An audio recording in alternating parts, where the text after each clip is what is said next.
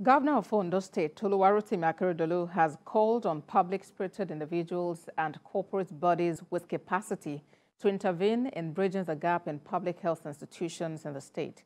Governor Akeredolu made the call at the inauguration of the upgraded Millennium Eye Centre building at the University of Medical Sciences Teaching Hospital, Akure. Akeredolu has more. Eye experts say inappropriate attention to eye problem could result into blindness or visual impairment. This is why people aged 40 and above are advised to do routine eye evaluation so that avoidable causes of vision impairment can be picked up and corrected before it becomes a problem. This fear is about to be addressed in Ondo State with the inauguration of the upgraded Millennium Eye Centre building at the University of Medical Sciences Teaching Hospital, Akure. The building was renovated and upgraded by the Lions Club International Multiple District for Nigeria. Vision, as you know, plays a critical role. Oluwarotimi Akeredolu, who inaugurated the building, explained that vision plays a critical role in every facet and stage of human lives.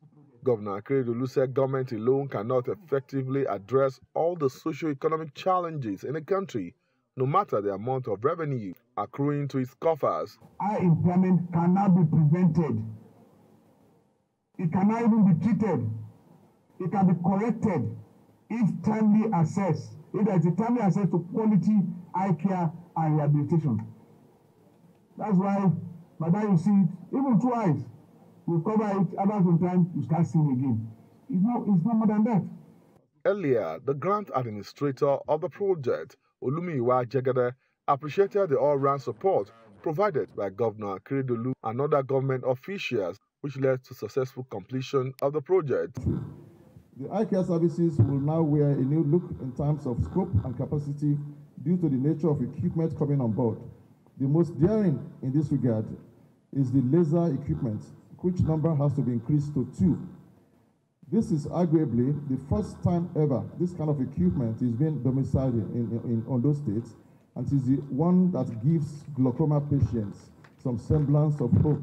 With this inauguration, it is hoped that the people of Ondo State will have access to good eye care. Akeredolu, TVC News, Akure.